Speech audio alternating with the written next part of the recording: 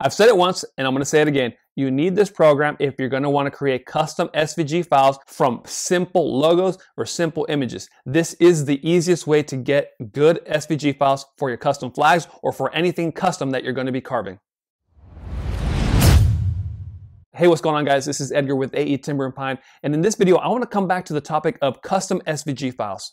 In the past video, I shared that I used Silhouette Studio Business Edition to create custom SVG files from basic images, simple logos. This is the program that I prefer to use. It is a paid program. It is about $100 on Amazon right now, and there is an affiliate link in the description below. So if you want to pick it up, it'll help me out if you use the affiliate link. But with that being said, it is a program that I truly believe in and I use all the time. This is the program that I go with to create custom SVG files from simple, basic logos, simple images, okay? Simple. As I mentioned before, my niche is the patriotic decor rustic flags. So if you think about it from that niche, a custom flag could run anywhere from $150 to $450, if not more. You could actually pay this program off after one build of a flag or whatever it is that you're designing. Hey guys, real quick, I forgot to mention that a simple conversion of this type of file can cost you as low as 20 bucks. So you could actually start saving yourself money after your fourth or fifth conversion of a simple file such as this. So just keep that in mind as well. Since the last time I uploaded a video on how to create custom SVGs,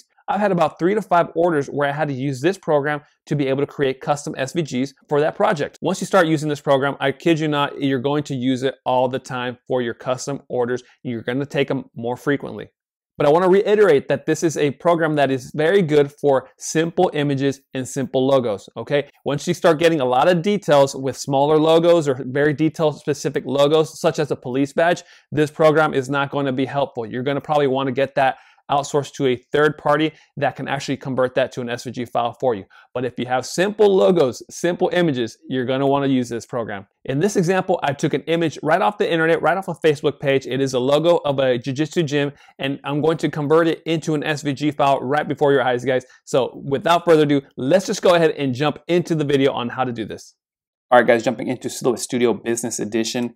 This is the screenshot. This is just a screenshot of the logo that I took off the Facebook page of the gym or the gym's Facebook page.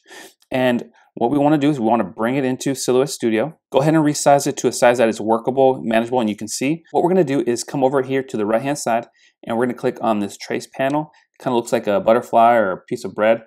Go ahead and click on that. Go ahead and click on Select Trace Area. You're going to get these crosshairs here. You're going to go ahead and click and hold and then drag over the image. It's going to turn everything yellow. Everything that's going to be turned into a Silhouette Cameo cut file for the Silhouette Cameo is going to be turned yellow. You have these options here on the right hand side that you can use. You can move these around to be able to get more detail. As you can see here on the L down here, it kind of looks like the L may not be very clear. But you can move this around a little bit and you can try to get more detail. For the purposes of this example, I'm going to assume that this is just fine for me. Once you have everything selected and it's turned yellow and everything that you want to have in your SVG file is yellow, you want it yellow, go ahead and then click on this trace option. Once you click trace, the yellow is going to be removed. What you want to do is you just want to click on your image and then drag it away. Once we move the image away, we're left with the red lines here of the cut file for the Silhouette Cameo. Don't worry, we're going to go ahead now and save this as an SVG file. So go ahead and click on File, Save As, go ahead and save it to your hard drive or wherever you'd like.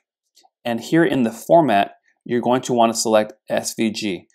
Once you click on SVG, go ahead and name it and save it as you please. All right, guys, there you go. That's how you create a custom SVG. If you want to see how I took this image and was able to create the custom flag in Carbide Create, go ahead and click on your screen right now, and I'll see you there.